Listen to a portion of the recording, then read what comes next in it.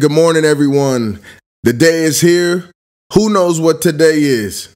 Ash Wednesday, that's right. The first day of what is really the most important season on the Christian calendar.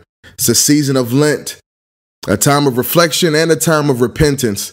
This is a season of prayer, fasting, and almsgiving.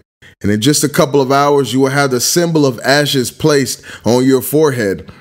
You will be joined by many people across the world in this gesture that acknowledges our origin and our faults. As Christians, we hold fast to the belief that the Creator has formed us in His image from the simple clay of the earth. And in the book of Genesis, we also see that He reminds mankind that we will return to the earth. We are dust, and to dust we shall return. The simple image of dust is a powerful reminder of the fate that every person will face. Look around you. No one inside the classroom or room that you're in will live forever on this earth.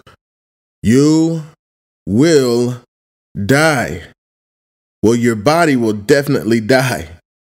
There's a set number of days for us all, and there's no escaping death. The original faults, the original sin has a natural punishment, which is death. But it was canceled by the sacrifice of God's Son with His death on the cross. Faith in that sacrifice is what will save us. And we have been promised to live forever in His kingdom once this life passes. But it's almost impossible to have faith in that sacrifice if we don't faithfully trust that we can return to Him with our everyday burdens and faults. We must live as if we were in the presence of God and obey His commandments if we are truly His people. We must humble ourselves at every moment if we are truly His people, because we will be humbled before God on our last day, whether we like it or not. Fight the good fight. It's a tough fight, especially during your high school years, but it will be worth it. Do what is right, even when the world says it's wrong.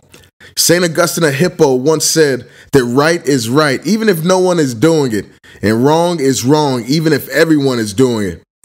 You will be persecuted and people will talk about you behind your back. They will twist your words and it will hurt. Just know that this is a cross you should embrace gladly. Pick it up and walk with it, knowing that our Lord is very close to you. And when it's all said and done, He will raise you up.